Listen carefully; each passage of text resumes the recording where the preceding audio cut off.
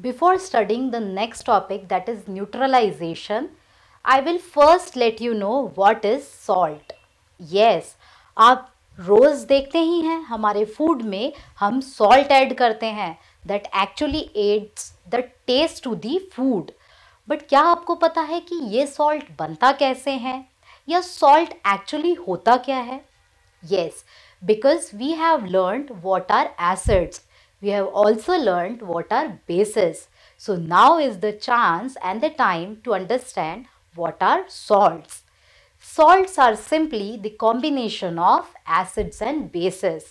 Salts होते हैं एक component या एक mixed component जिसमें कि acid और base दोनों का part होता है. जब भी कोई acid एक बेस से जाकर के मिलती है तो वो कोई भी सॉल्ट बनाती है, साथ में वाटर मॉलिक्यूल को भी प्रोड्यूस करती है. और जब भी ये प्रोसेस होती है तो इसमें होती है बहुत ज़्यादा हीट एनर्जी लिबरेटेड. मतलब कि ये अक्सर सॉल्ट प्रोडक्शन के साथ में आपको देखने को मिलता है कि बहुत ज़्यादा हीट भी प्रोड्यूस हो रही है. इसी प्रोसेस को कहते हैं हम न्यूट्रलाइजेशन. बट पहले समझते हैं कुछ कॉमन सॉल्ट्स जो हम डेली बेसिस पर देखते हैं और यूज़ करते हैं. The very common example of salt is the common salt और the table salt, that is NaCl that we are using in our food. NaCl एक तरह का सॉल्ट होता है जो कि एक एसिड और बेस से मिल करके बना हुआ होता है. इसको हम रोज अपने फूड में या अपने खाने में यूज करते हैं. Apart from NaCl, the second salt is plaster of Paris. Plaster of Paris calcium sulphate is again a salt which is made up of after the reaction between N acid and a base. Plaster of Paris का use तो हमें पता ही है, बिल्कुल सही. Statues बनाने में, कई डिफरेंट आर्टिकल्स बनाने में हम प्लास्टर ऑफ पेरिस को यूज करते हैं. अपार्ट फ्रॉम दैट, हमने कई बार देखा होगा जब भी हमारी मदर टैप से वाटर भरती हैं, बिल्कुल सही, नल से पानी भरती हैं, तो उसमें गंदगी रहती है और मम्मी एक छोटा सा स्टोन या क्रिस्टल टाइप की चीज उसमें घुमा देती है. What is that? Yes, that is alum or fitkari. Fitkari is again a type of salt. Again, after getting a reaction of an acid and a base, we are concluding a salt, that is alum. And this alum or fitkari is used for actually sedimenting or settling the dust particles in the drinking water. The next salt that is used in the everyday life is baking soda. Baking soda तो पता ही है, बिल्कुल. हम जब भी use करते हैं baking soda या बेकिंग पाउडर को हमारे बेकरी आइटम्स में, वो यूज़ किया जाता है ताकि फूड को और ज़्यादा फ्लफ़ी बनाया जा सके या और ज़्यादा डिलीशियस बनाया जा सके. ये भी एक तरह का सॉल्ट होता है that is actually created or produced after a reaction between an acid and a base. Apart from baking soda, we are also having sodium bicarbonate, that is washing soda. Washing soda is used as a detergent. बिल्कुल सही. Detergent को किसी भी नाम से, किसी भी product के नाम से या ब्रांड से आपकी मदर खरीदती हैं, but actual composition is sodium bicarbonate. And this base or this salt is again useful in cleaning the clothes. These salts are actually used in the everyday life. First was NaCl, second was POP or plaster of Paris, third was alum or fitkari, fourth was baking soda, fifth was washing soda. इसी तरह से बहुत सारे salt हैं जो हमें अपने atmosphere या एनवायरनमेंट में देखने को मिलते हैं. And these are salts are actually created after a reaction between N acid and a base. So let us now study about what is neutralisation. Neutralisation is the reaction between N acid and a base. जैसे कि मैंने आपको बताया था, the process of manufacturing और producing salt, बिल्कुल उसी तरह से उसी प्रोसेस को हम कहते हैं न्यूट्रलाइजेशन। यहाँ आप देख रहे हैं हाइड्रोक्लोरिक एसिड को। एक एसिड जब एक बेस सोडियम हाइड्रोक्साइड से जाके मिलती है तो वो एक सॉल्ट बनाती है। दिस इज NaCl, और NaCl कुछ और नहीं, हमारा टेबल सॉल्ट है जो हम डेली बेसिस पर अपने फूड में यूज करते हैं। Plus it is also producing water molecules. Apart from these two things there is a heavy liberation of heat energy. मतलब कि समझते हैं, जब भी न्यूट्रलाइजेशन की प्रोसेस होती है, जब भी कोई एसिड किसी बेस से जाकर मिलता है या रिएक्ट करता है, सो जो हमें प्रोडक्ट मिलता है मेजरली वो होता है सॉल्ट, जिसके साथ में वाटर मॉलिक्यूल और बहुत ज्यादा क्वांटिटी में हीट एनर्जी रिलीज होती है। This is the process of neutralisation.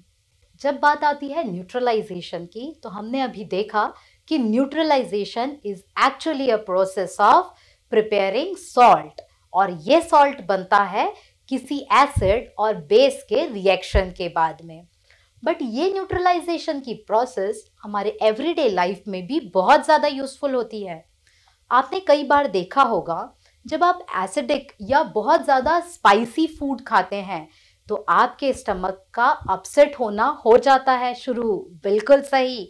और कहीं ना कहीं स्टमक की एसिडिटी बढ़ जाती है। अब ये स्टमक की एसिडिटी हमें पता है, क्योंकि हमारे स्टमक में प्रेजेंट होता है HCl, उसका लेवल बढ़ जाने के कारण होती है। और इस एसिडिटी को कम या खत्म करने के लिए हमारी मदर हमें कोई ना कोई सिरप देती है, और वो सिरप और कुछ नहीं होता है, that is simply a formulation of milk of magnesia. Milk of magnesia is a base जो एक्चुअली काम करता है फाइट करने का आपकी स्टमक की एसिडिटी के अगेंस्ट। और जब एक बेस आपके एसिड के साथ में फाइट करता है तो वो आपके स्टमक को सेटल कर देता है और आपकी एसिडिटी से आपको रिलीव करता है। Second application in everyday life is ant bite. जब भी कोई चींटी आपको काटती है तो आपकी स्किन स्वेल हो जाती है और वहां पर रेडिशनेस हो जाती है। क्या आपने कभी सोचा है कि ये ऐसा क्यों होता है? बिल्कुल, अब तो आपको पता ही है, क्योंकि एंट स्टिंग में होता है फॉर्मिक एसिड जो वो इंजेक्ट कर देती है आपके बॉडी में। अब उस एंट बाइट को एक्चुअली रिलीव करने के लिए, कहीं ना कहीं उस एसिड को न्यूट्रलाइज करने के लिए आपको जरूरत होती है एक बेस की, और यहाँ बेस होता है आपका मॉइस्ट बेकिंग सोडा। जो बेकिंग सोडा रहता है उसमें थोड़ा सा वाटर ऐड करके आप उसे हल्का सा मॉइस्ट कर देते हैं, और इस मॉइस्ट बेकिंग सोडा को आप उस स्टिंग पर लगाते हैं।